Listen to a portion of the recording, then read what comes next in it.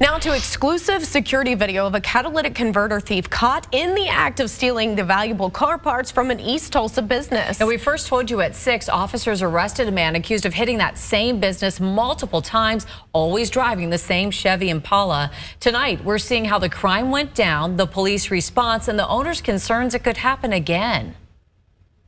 This is security video Paramount Capital Motors shared exclusively with Fox 23.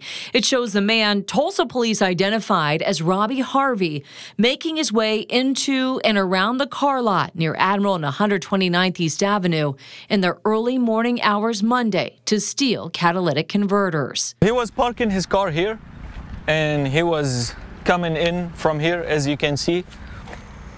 We fixed this fence over here about 5 or 6 times, and he kept coming from the same way. Ahead Amer is one of the co-owners. He says Harvey hit his business dozens of times over the last 7 months, since December. At about 2 o'clock or 3 o'clock in the morning, I saw that this car was parked over here. So what I did is I called Tulsa Police Department, and in less than 5 minutes they were here. Big thanks, big shout out to Tulsa Police Department for handling this case. One camera captures police arriving without their lights and sirens to not startle the suspect. Another shows the man continuing to search the lot. Officers eventually found him hiding under a car and arrested him. Ahead tells us the suspect left these 4 catalytic converters behind.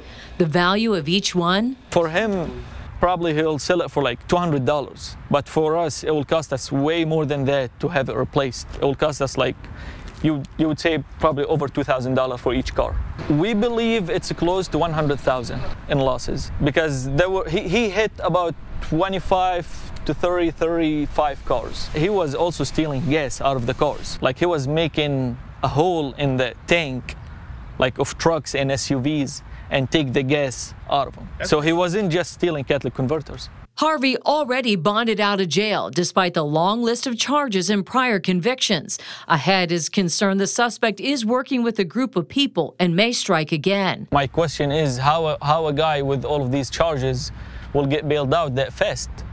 And what if he comes back to my shop tonight? If so, his cameras will be ready to record, and Ahead won't hesitate to call police.